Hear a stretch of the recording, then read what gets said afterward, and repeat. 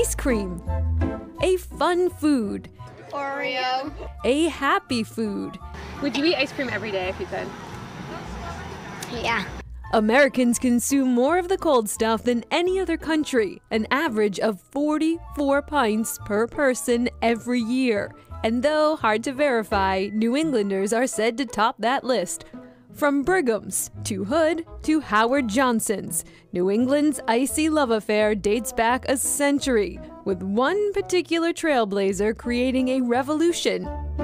Steve Harrell is considered the first to add candy and cookies to the mix. In 1973, at his Somerville shop, aptly named Steve's, and his innovative slow churn resulted in less ice and more cream, a legacy that lives on at our first stop on this indulgent journey, Harrell's in Northampton.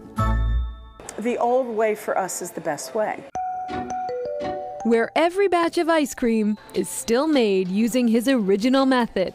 The crystals in low overrun ice cream are so small that your tongue doesn't perceive them as crystals. It makes it more rich and more creamy. Harrell's Mix-Ins, now called Smush-Ins, still a popular choice here, and his pioneering vision can be found in the kitchen, where ice cream scientists are looking for that next big lick. It's not just me. We have a full staff of experimenters. We have scientists everywhere. Are you always hoping for that happy mistake? Oh, we have them all the time. During our visit, Judy Harrell experimented with a new nut-free, dairy-free fudge recipe, despite laying claim to over 400 ice cream flavors. Let's be real, the top-selling flavor, vanilla, always. Harrell's is constantly expanding. We have a series of cookies and baked goods. We have Nomu, which is non-dairy. We have Nomu Vegan, and we have gluten-free as well. One of the few places where long lines never really get old. A measured process, pumping out what has been voted the best ice cream in the world. Anything the best? I don't know. Modest, but Mimi Rankatori and her brother Gus are quick to tie their Tuscanini roots back to their early scooping days with Steve. Both of us worked at Steve's Ice Cream and went from there.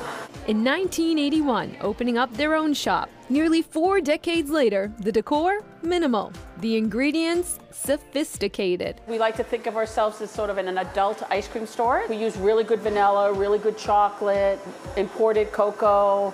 The kitchen pumps out thousands of pounds of ice cream every year and countless signature cakes. We make all our cakes from scratch.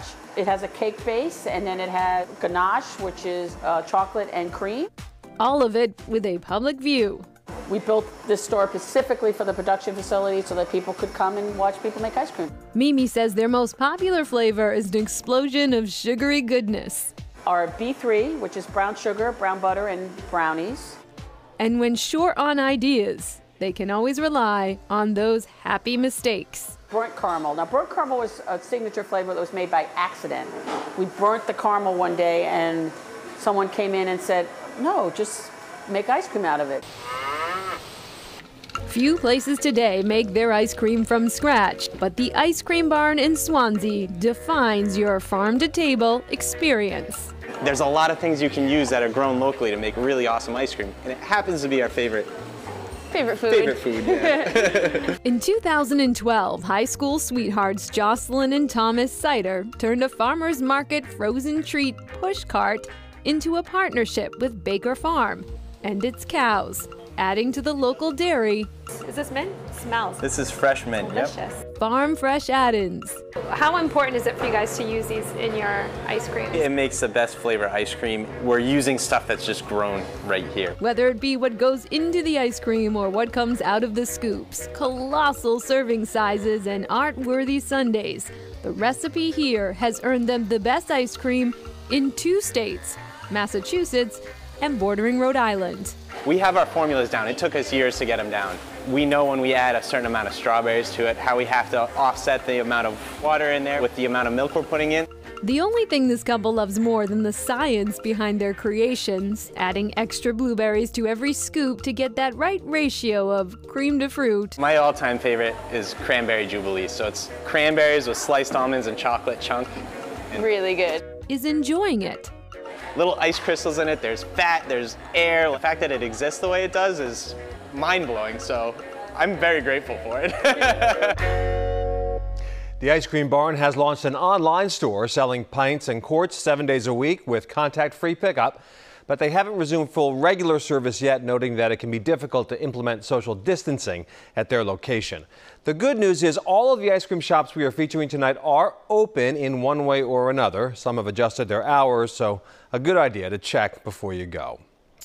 Now comes the donut cone.